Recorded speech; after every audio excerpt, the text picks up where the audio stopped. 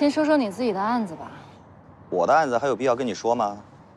我相信每一个细节，丁宁都已经跟你汇报过了吧？对，丁宁是跟我说了。难得你现在能站着当事人的角度去考虑问题。他这个嘴啊，真快。阳光，你现在的状态非常好啊，这样就对了。但是你这个案子，除了老周的父子的点吸引了你，吸引不了任何的观众啊。你做节目最重要的是吸引观众，而不是吸引你自己。这个不用我多说了吧？那这样啊，我再简单的把这个案子给你捋一下，你好好听一下。现在呢是这个马大娘啊，她老伴死了，她儿子怕她觉得会很孤单，所以就把她接到儿子的这里房子来住。但是她现在住的这个房子是2居室，很小，还有丈母娘和老丈人在家里帮着带孩子，啊，那么婆婆进来以后呢，儿媳妇肯定有很多不满。就在这个时候，那个叫老周的男人从天而降，说是在养生节目里认识的马大娘，非常喜欢她，还想跟她结婚。老年人的婚恋很正常啊。但是奇怪就奇怪在，这个老周把房子已经给了马大娘住，但是自己一次都没去过那个房子。这也不是什么大事，说明这个老头喜欢帮助老太太，想把自己的房子借给她住呗。如果说这个马大娘喜欢的另有其人呢？咱们这个节目可是调和类的节目啊，如果是牵扯到三角恋的情感问题，不管是什么年龄，都应该去爱的魔力。不是，你以前老跟我说要关注社会问题，老年人的婚恋不是社会问题吗？重组家庭之后的赡养不是社会问题吗？你以前挺支持我的，你现在怎么了？我也不知道我怎么了，我现在都不知道该相信谁了。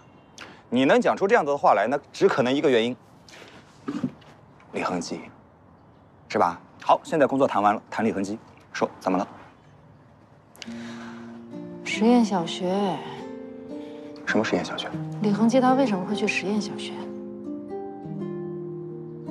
会不会关于拆迁或者基建的项目要他去谈？什么基建项目非要在身上贴一个卡通的标签去谈判呢？不是，到底怎么了？你怀疑他什么？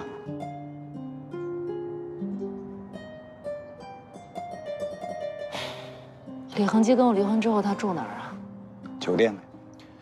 除了酒店，他还能住哪儿？这个我向你保证啊，他那个房子，长期就是他一个人在那住，偶尔进出的除了助理小秦以外，只有我，不可能有第3个人。那为什么公司对面天浩苑的灯到了晚上还是亮着的？哦，你还去监视他了？谁有空去监视他？我是偶尔路过的。哦，那有可能他只想换换环境呢，毕竟是自己的房子嘛，没事过去煮个饭、洗洗衣服什么的，很正常。那像你说的，为什么公司的灯还亮着呢？这也说明不了什么问题吧？你到底想表达什么？我也不想表达什么。说实话，我都跟他离婚了，他的事儿跟我有什么关系啊？那跟你没关系，把我叫过来干嘛呀？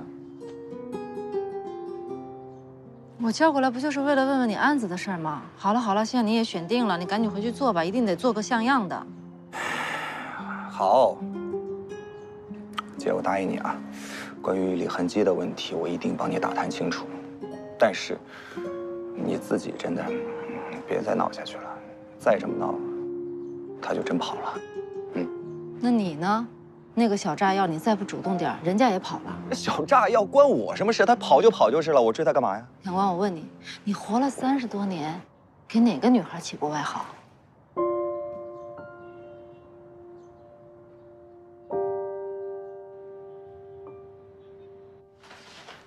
所有的报告都出来了，全部都出来了，各项指标都很健康。医生确定说没事了吗？当然了，那你看这报告单都出来了，人还能骗人啊？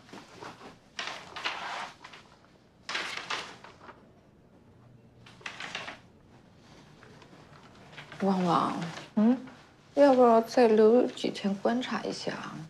这医院又不是什么好地方，你留在这儿观察什么呀？我都跟人医生说好了，现在呢，咱们就出院了啊。你说这医院里面又是病人又是病菌的，对你身体反而不好。你再说了，这医院里头这床位都挺紧张的。你在这站着，人家病人这还在往里住呢。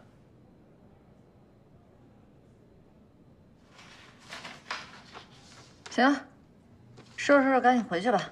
爸，你帮我妈再检查检查，别落东西。我下去叫车去了啊。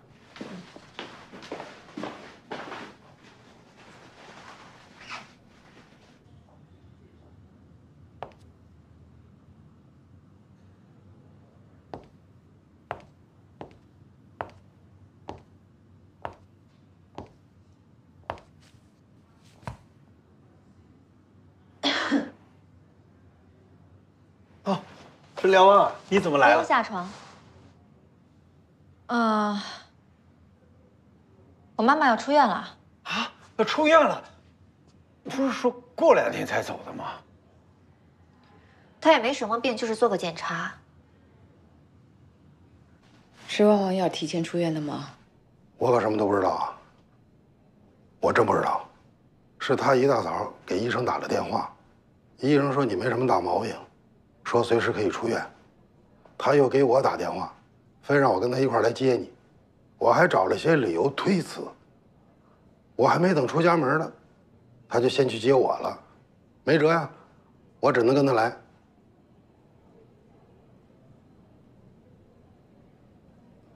他发烧都没跟单位请过假，他这次怎么这么着急呢？一定是你露出什么马脚了呗。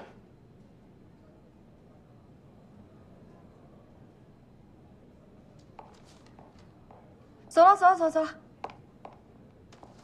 检查好了吗，妈？哎呀，怎么站着没动啊？赶紧的，妈，这车都在底下等着呢。哎呀，走啊！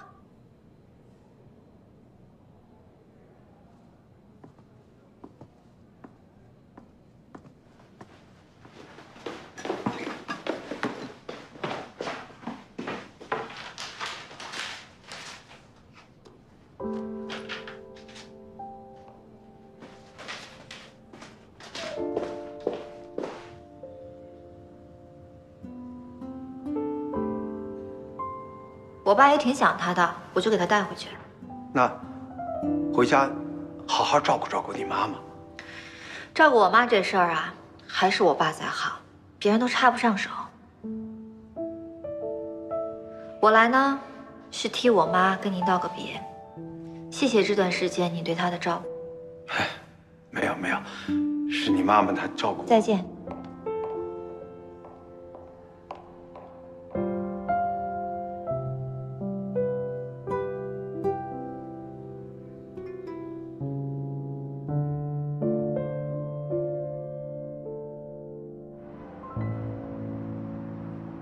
这所有调查都显示马大娘和周大爷他们并没有同居，那他为什么会让马大娘白住这个房子？对于周大爷来说是个特别节俭的人，免费让马大娘去住，两个人也没有任何的关系。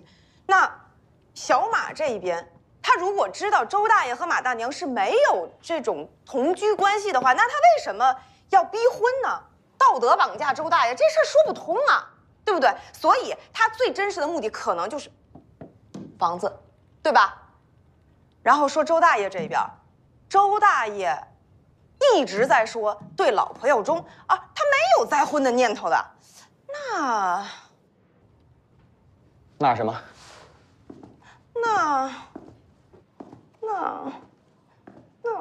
那你有没有觉得你画了图以后，好像感觉更乱了？啊？周大爷曾经说过，对老婆要忠，对朋友要义。嗯。老婆呢，已经不在了。嗯。那朋友呢？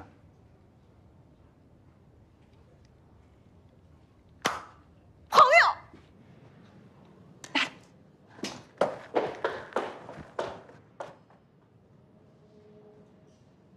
什么玩意儿啊？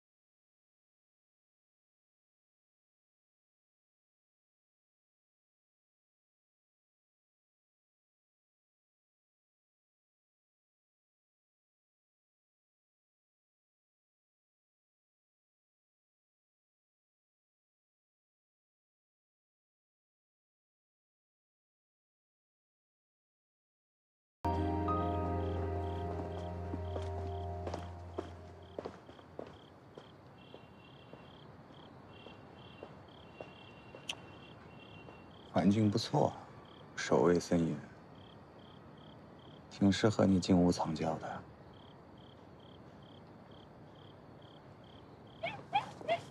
洋洋跑步啊？那咱俩看谁先跑到那个花那儿，好吧？看谁先到那个花那儿啊！走。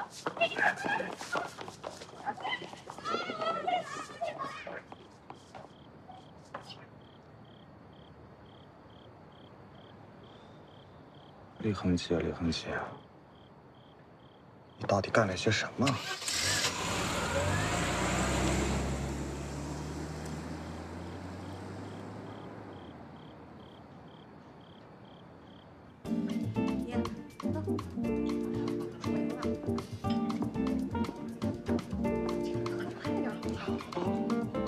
哎，来了。哎呀，怎么样？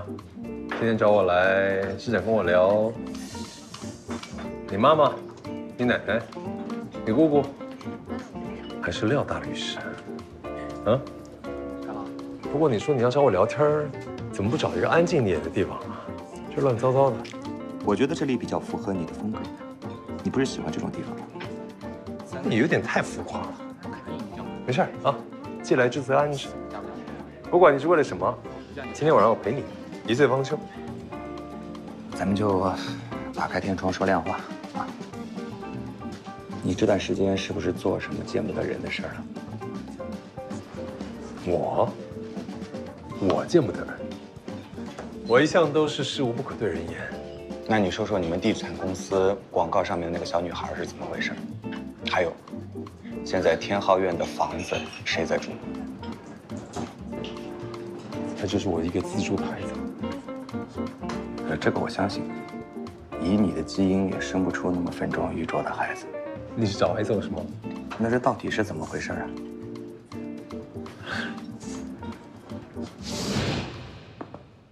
李总好，李总好，李总好。走。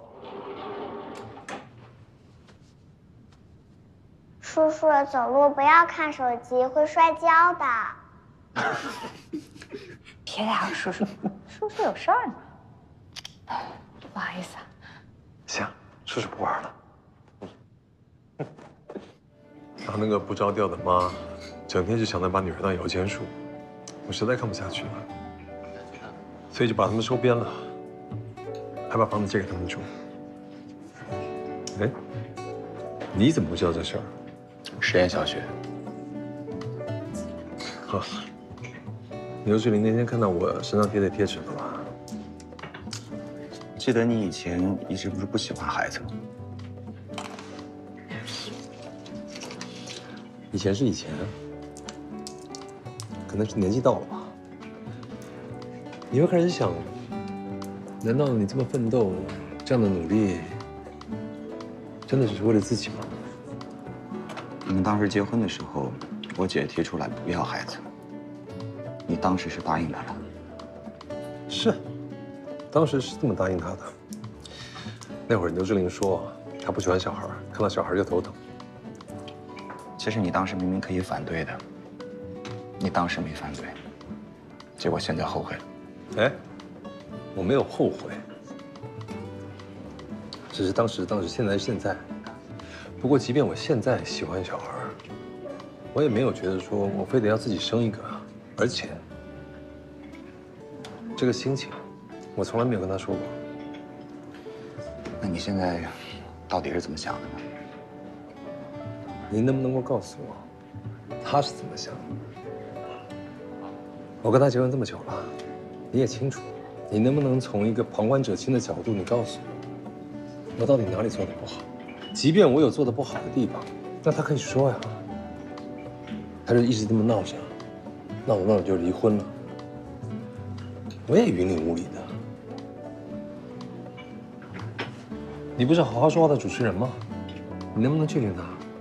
跟我好好说话，好好谈谈。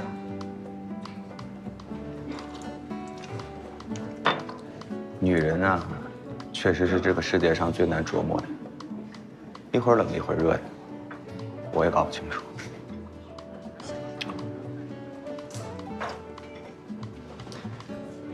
我怎么觉得你现在说的不只是牛志玲吧？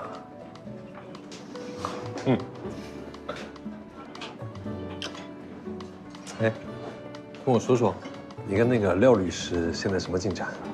没进展。没进展。没进展，是你没作为，还是他不搭理你？我不想聊这个。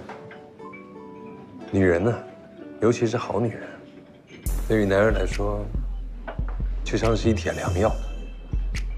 很多时候，它能够治疗好男人的心理阴影。我也听有人说爱与被爱是一种能力，可能我这方面差点。能力这个东西，当你遇到好的对手的时候，自然就会被开发出来的。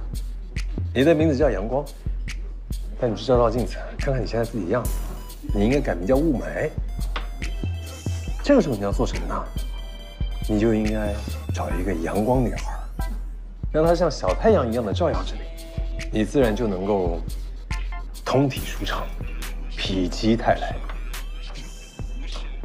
你说你这脑子里一天到晚都在装些什么？别跟我装傻，你知道我在说什么？官事利索，上上下下公认，廖律师性情随和，热情向上，他就是把自己活得像个小太阳一样。你别否认，我知道你心里想的跟我一样，他就是那个对的人。只是你这个臭脾气，越是遇到这样的情况，你越是顾虑重重。没听过那句名言吗？世间最大的遗憾，莫过于因为畏惧结束而不敢开始。你们成功人士天天都要背那么多至理名言吗？我跟你说，你也别教训我啊！有这个功夫，你好好想想怎么把牛志玲给他追回来。我的情况跟你的情况能一样吗？我跟他认识太久了，我所有的招数他都门儿清，所以就算我想追你，我也不知道怎么追。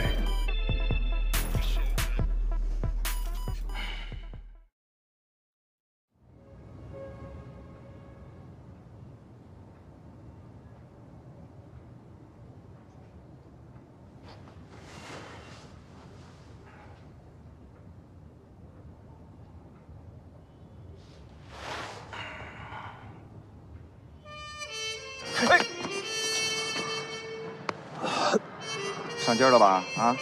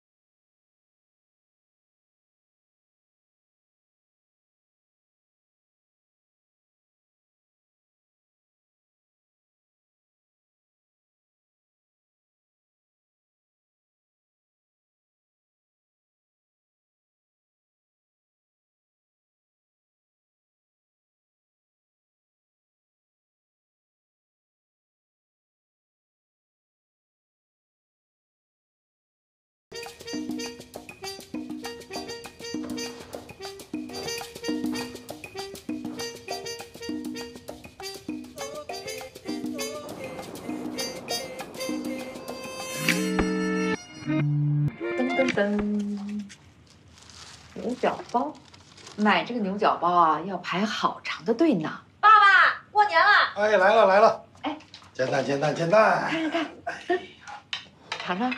哎呀，牛角包，还热乎的呢。哎呀，来，快吃！这是新出炉的吧？快吃。闻着都香啊！你闻见了？我闻见了，闻见了。哎呀，太好吃了，太好吃了！我和我爸的粥吧。来，你再来。不来，你吃。给你留着，给你留着。对，你给孩子留着呢，你别吃。油条，哎呀，这个好，这个好，这是我最爱吃的馒头，这个馒头还能买着。这是我最喜欢的馒头，还热乎。哦，太好了，太好了，太好了。喂，喂，廖律师吗？我是马太太啊。你又有什么事儿啊，马太太？廖律师，我现在要正式委托你了。我老公他打人了，现在在派出所里。哎呀，求你帮帮他，只有你能帮他了。行，你等着我啊，让你老公别乱说话。哎，好。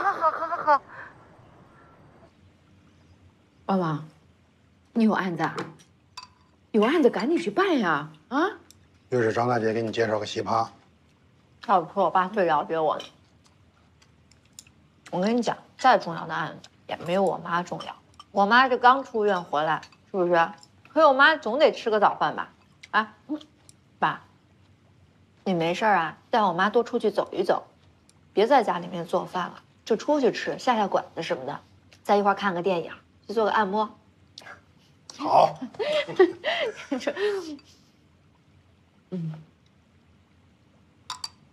行了，有老廖照顾你啊，我也就放心了。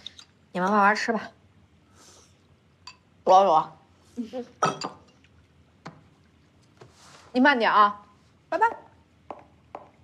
拜拜。拜拜。拜拜。拜拜。拜拜。你俩拍照片呢？你这孩子真是真会说。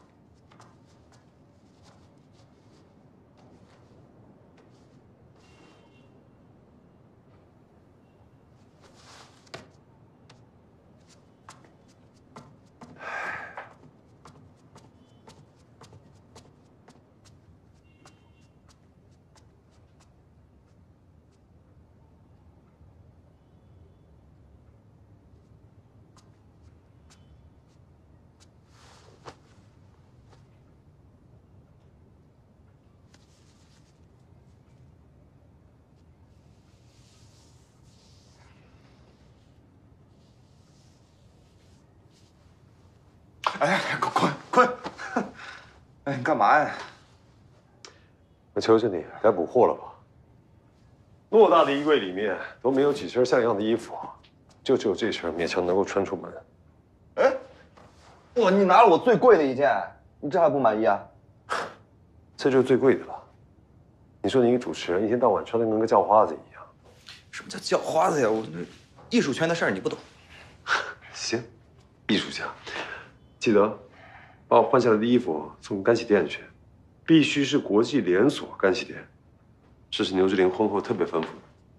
行，老板，还有什么要吩咐的？有，冰箱也该补货了。我用剩余的物资给你做了早餐，赶紧吃吧。我开会，我走了。哦，谢谢。哎，你等一下，不是你现在这个状态，完全看不出来昨天晚上烂醉如泥啊！你没事啊？昨天晚上我喝酒了吗？哎，行，走。哎，你听好了，你要是敢把昨天晚上的事告诉牛志玲的话，我裤衩一下。我走了。哦。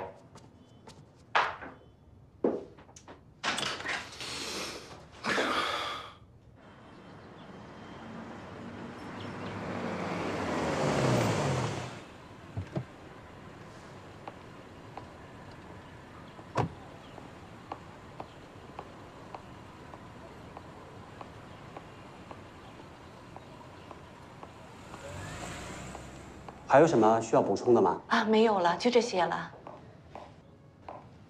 哎呀，廖律师啊，你终于来了！哎呀，把我急死了！快坐，来，快坐。哟，你们怎么还找律师了呀？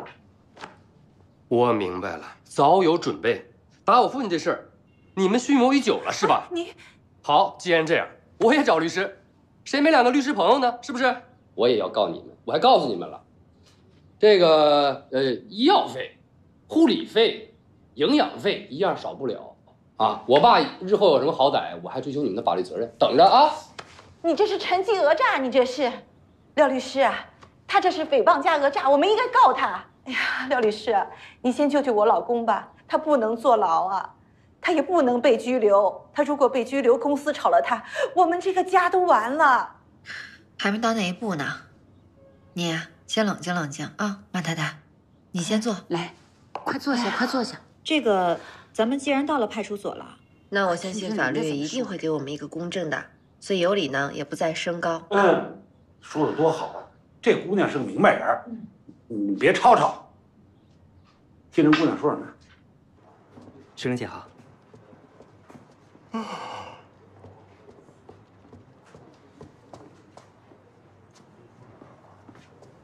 志玲姐早。还早，几点了？啊，我听说咱妈好像受伤了，是吧？要不我今天去看看？你说你这一身的酒气啊，宿醉未醒，昨天晚上又跟李恒基喝酒去了，你这工作还干不干？我不是醉，我是困的。酒味儿是他的，不是我的。怎么回事啊？打起点精神。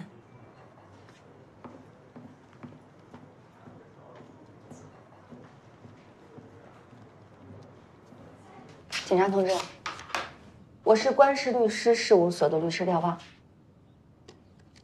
怎么称呼你？我姓林。林警官，你能跟我说一下今天发生是什么事儿？其实这事儿啊不大。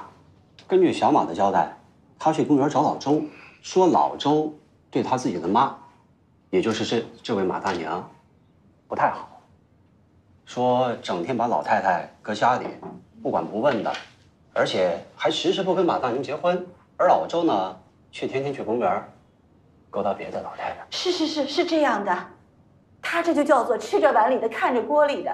你都那么大年纪了，你不嫌难为情吗你？哎，你怎么说话这个你嘴都臭呀！我怎么说？我你这嘴！先别吵，咱啊听那个林警官把话给说完，好吗？都冷静冷静。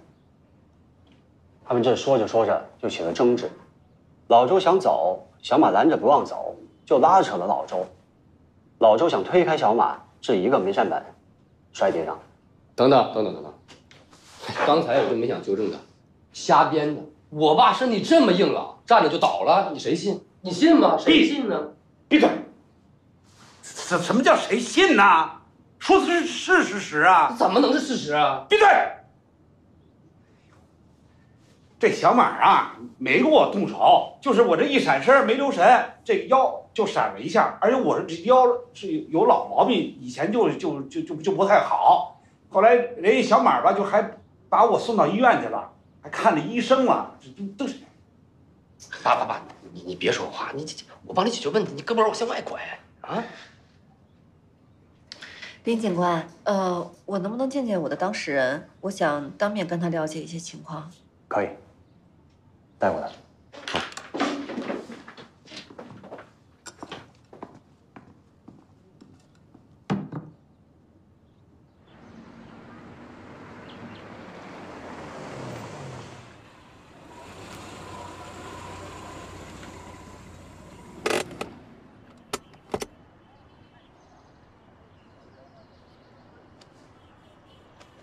到啦，醒！到哪儿了？哎呦，这都睡了一路还没醒，你这平时喝酒不是挺控制的吗？我要把李恒杰弄死。哦对，你不是让我去查这个周大爷最好的朋友吗？查着了一个，韩大爷，说这两个人认识可能快40多年了，一直亲如兄弟，而且住在这个小区。这个韩大爷很有可能就是嫌疑人呢。怎么找他呀？哦，问过保安了，说韩大爷每天应该这会儿会楼下遛狗啊什么的。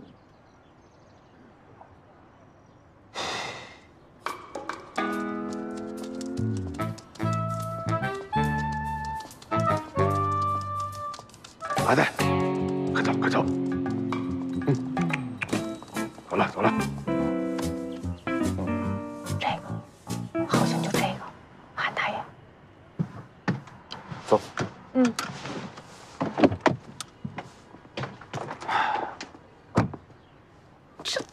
够快的呀！说话。韩大爷，遛狗呢？哎，你是啊？我自我介绍一下啊，我叫杨光，我是周大爷的朋友，周登良。哦，老周的朋友啊。啊，你好，你好，你们，我们有些事情啊，想问问你。有件事儿。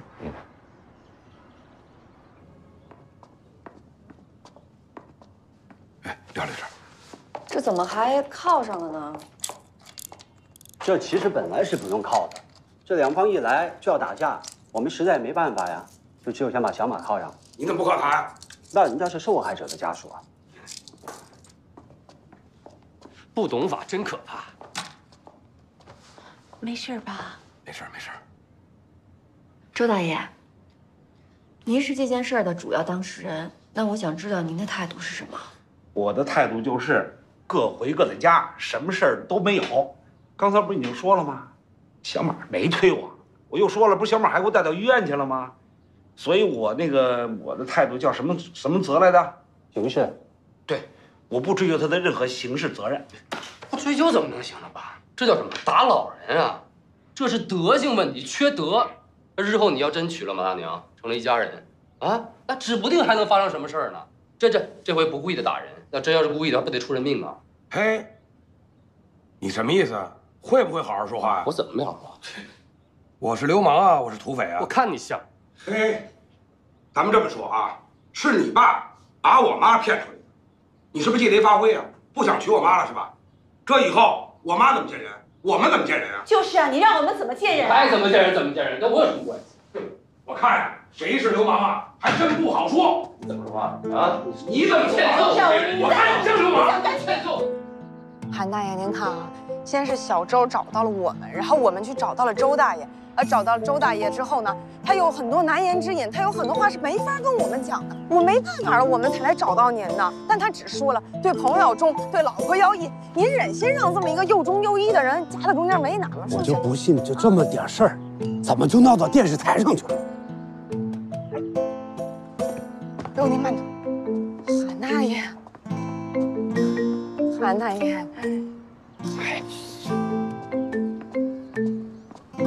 韩大爷，您看，这周大爷每天都过得非常的辛苦，小马每天都跑去找他，逼着他跟马大娘赶紧结婚，您就忍心吗？看着周大爷这么的为难，然后明明是有苦衷，他又不知道该怎么说。反正我告诉你啊，周大爷他不能跟马大娘结婚。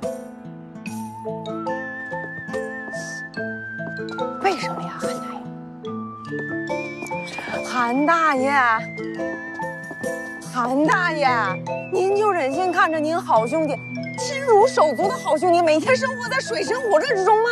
嚷嚷什么呀？你还觉得这小区知道的人少啊？那您倒是说呀，为什么呀？啊？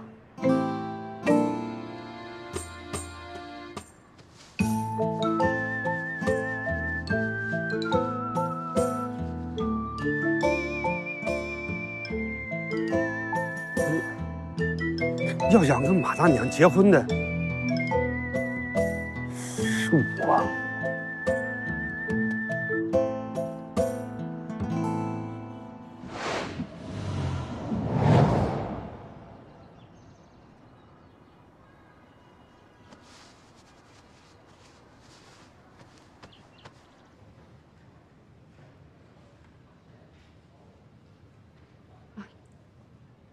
老韩呐，你得过来一趟了。我告诉你们啊，这件事儿不会就这么过去的啊。什么意思啊？怎么叫过不去啊？我和你马大娘这个婚是一定要结的。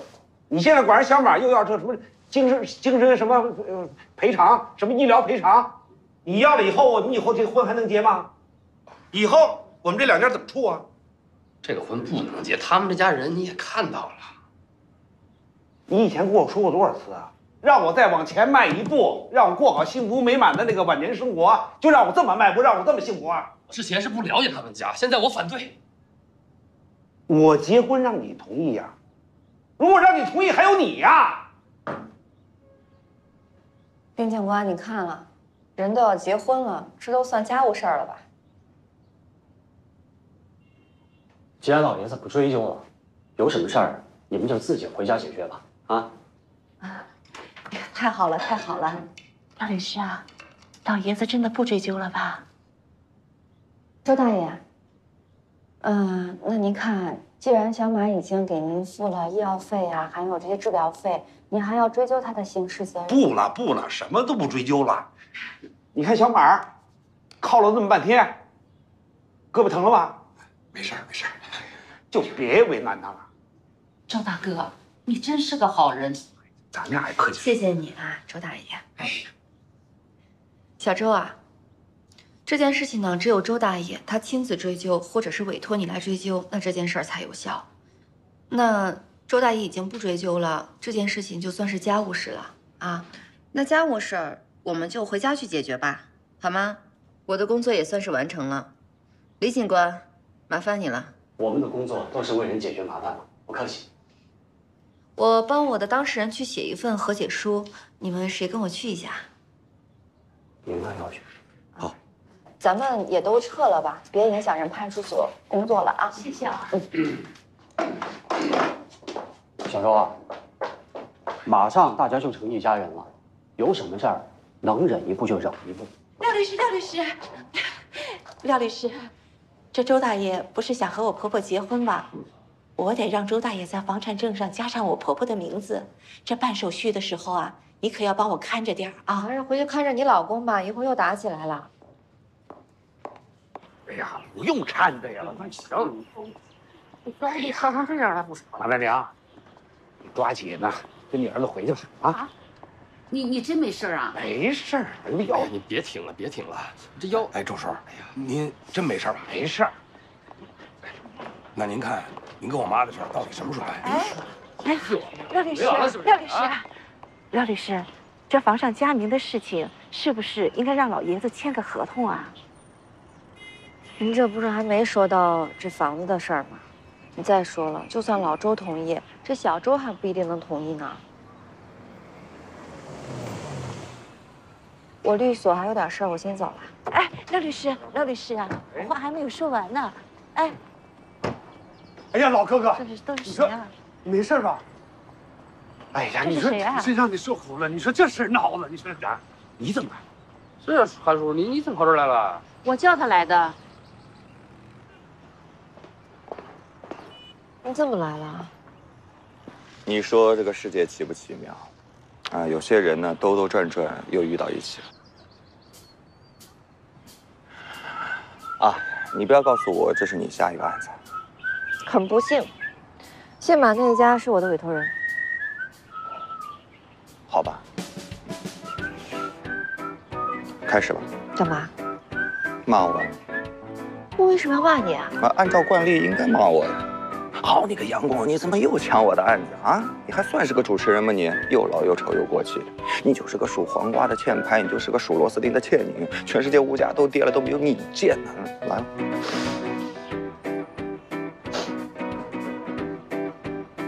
原来你这么会骂人，哎，你快多教我点，我觉得之前我都没有发挥好。正好已经给你做个示范了嘛，给你个机会补偿一下。我现在不想骂你，你有没有抢我的案子？哎，小炸药，你别叫我小炸药，我是律师，叫我廖望就好。我挺忙的，你也挺忙的，各自都忙去吧。走了。